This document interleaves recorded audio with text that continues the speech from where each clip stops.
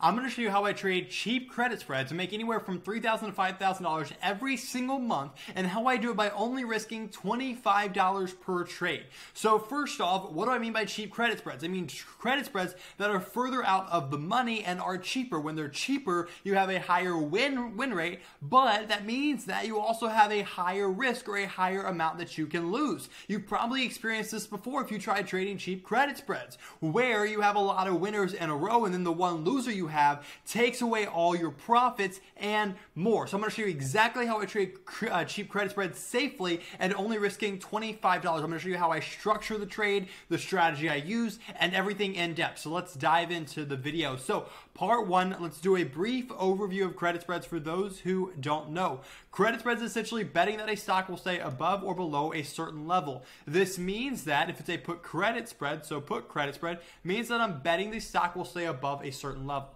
So let's say this is what the stock's doing, and let's say I think the stock will stay above this support level, and what I do is I put a level here. This is my credit spread level. As long as the stock stays above this level, I make money. So that means that if the stock goes up, I make money. If the stock goes sideways, I make money. If the stock goes down but stays above my level, I make money. The only time I lose money is when the stock goes below my level. And so this is why credit spreads are amazing, because you have a naturally high win rate, because no matter what the stock does, almost any time you can actually make money. And the same thing with call credit spreads, but to the other side. Let's say the stock is trending down. A call credit spreads means you're picking a level you think the stock will stay below. So let's say I think it will stay below this resistance.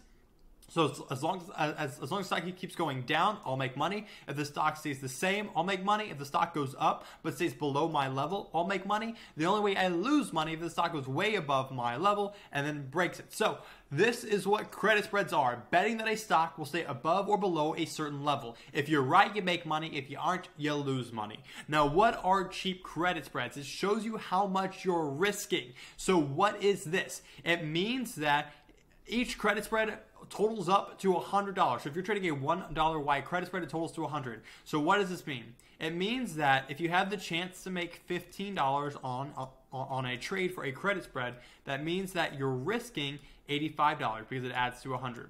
So if you stand to make $15, then you also stand to lose $85.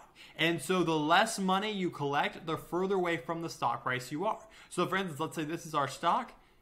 And again, right here, we're really close to the current stock price. Here we get further away, and here we get further away. Remember, for a credit spread, we make money as long as the stock stays above our level. So again, this one is more likely to get hit than this one down here, this level down here. Why? Because it's further away. If it's less likely to happen, we're going to make less money because it's less likely to happen. And so we make money by something not happening, aka the stock not going below the level. So here we could, let's say, collect $30 and risk 70. Here we could risk maybe make 25 and risk 75. Here we could probably make $15 and risk $85. So you can see the further away from the stock you go, the less money you make and the higher your risk is in relation to that. So what are cheap credit spreads? Cheap credit spreads, when we go really far out, like this $15 level, where we're trading a $15 credit spread and we have a super high risk. So again, I like to trade this one right here in the middle, this $25 range, but I will take this one down here if I can at times. So let me explain the strategy behind this. So if I go to a stock chart here, what I'm looking at is, let me remove the specifics of this little right thing right here. So what I'm looking at is a simple stock chart, and what I do is I use a moving average to determine what the current trend is. So again, I use a simple 10-period moving average. What this does is this shows what the market is doing. If this moving average is pointing up and going higher, I know the market's trending higher. And if it's above it, I know the market's trending higher. If the stock or the market, whatever I'm watching, goes below this line, I know it's trending down. And so I have this moving average that looks at both the long-term and short-term trend to tell me when to enter in. So I can see here when it's long, white when it's short, and gray when it's neutral, aka when the trend's changing and I should stay out. So I have this indicator that I use to actually profit from it. Again, if you want this indicator for free, you can click the link down in my description to get free access to it. But this indicator shows me when to get in. If it's blue, the market's trending up, so I'm going to get in put credit spreads. If it's white, the market's trending down, I'm going to get in call credit spreads, as I explained, right?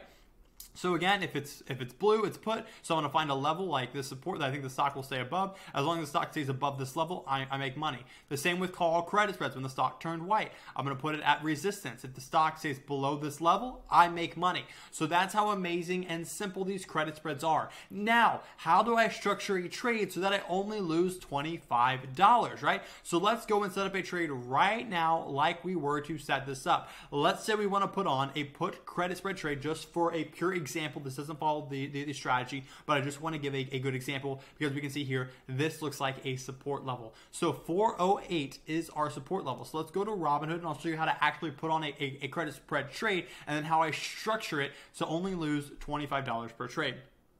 So if I go into SPY, I'm going to go into trade SPY options because you need to have SPY options or options trading enabled, specifically margin trading enabled for credit spreads. I go over here to Builder. I'm going to do a put credit spread, right? Because I think the stock will move higher because this is my support level. So I think the stock's going to move higher. Again, this is just an example. So I'm going to go here to put credit spread. That means betting a stock will stay above a certain level.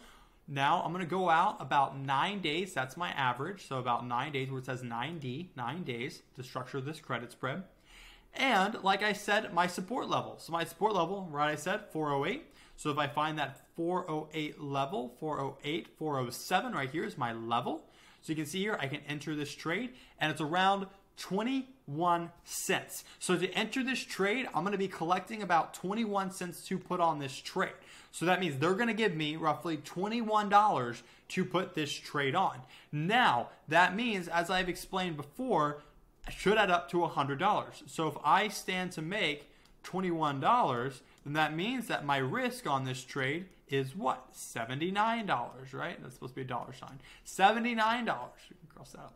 So if I stand to make 21 and stand to lose 79, how do I decrease this 79 down to a lower amount so that whenever I lose, I'm only offsetting one winner instead of multiple winners, right? Because if I were to keep this trade as is and not change it, then that means I could make $21 over and over and over again. But then when I have a loss of $79, it would take away 3 to 4 winners of profits that I made. And that would suck. So how do I structure this the way I do to only risk $25?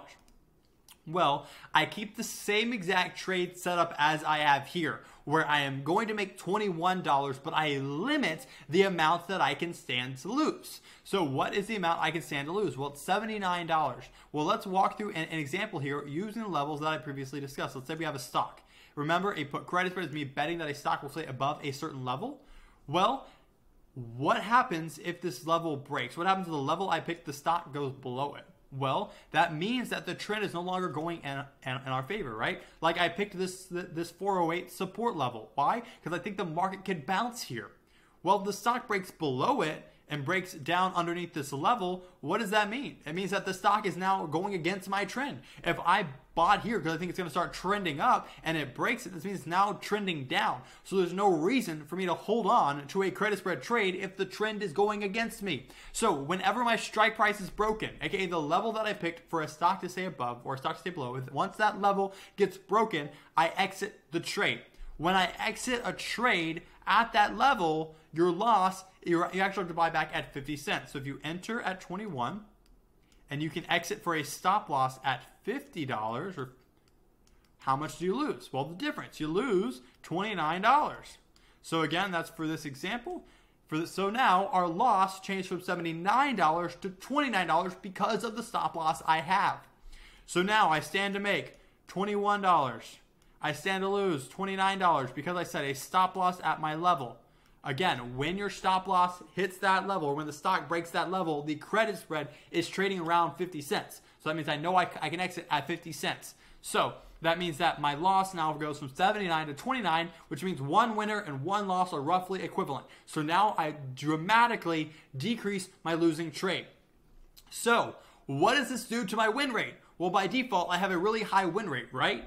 Well, my win rate goes down a bit because I'm getting out of trades early and not giving them time to work.